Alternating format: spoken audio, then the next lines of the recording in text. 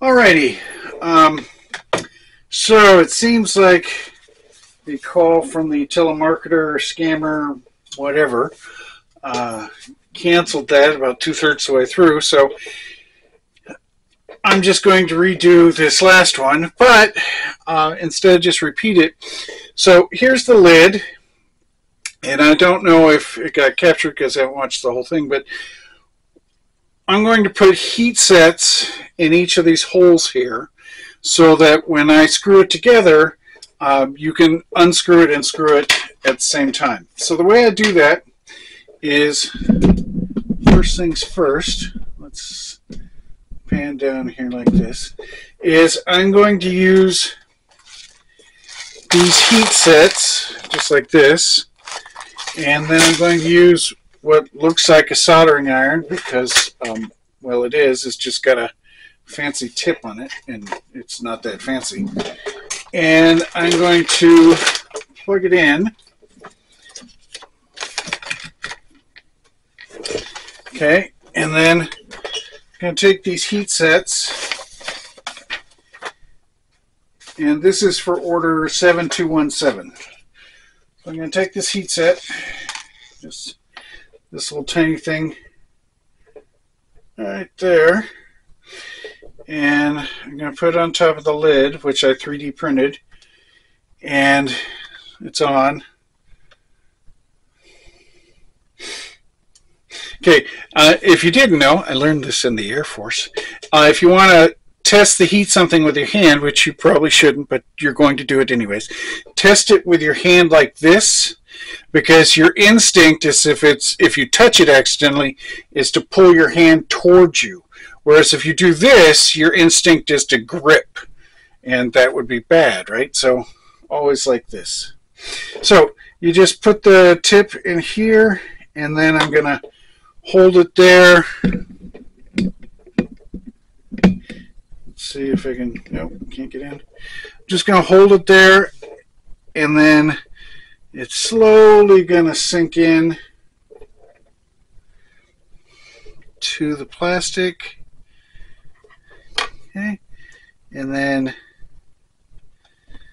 pull it out. Okay. Sometimes you might want to press the plastic back together so that it's got a good fit. And take another one. And again, I'm just, I don't really want to do that, but I'm going to do this. Okay, you see that? And then I'm going to put it right here on the plastic, and I'm just going to push down. The hotter the iron gets, the faster it happens, until a point where it actually happens too quickly, and by that the iron's so hot it sometimes bubbles away the plastic, and then you have a bad fit. So you kind of got to get it at the right temperature. So like that one goes in like super fast. And then here,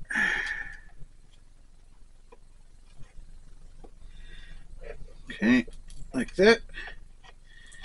And then, the trick is you've got to let it cool down so that it doesn't burn everything up, including itself. Let's move that away.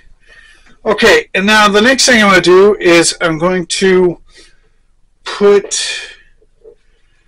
so I'm going to take this and we're going to fit it into here. Let's get that stray hair off. Okay. Oh, needs a little trim. And where are my snips?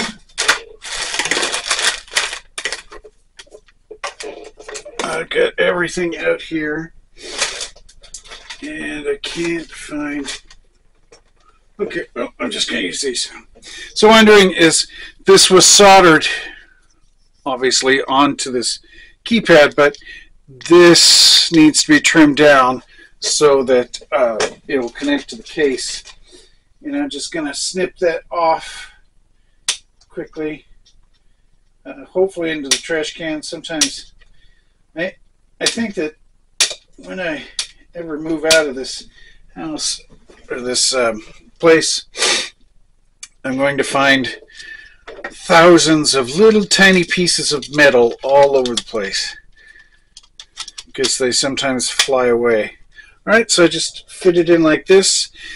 Now, the next part is genuinely the most pain in the butt process of putting these together, because they just, it's just so fiddly, and I am not that cord in. So you got this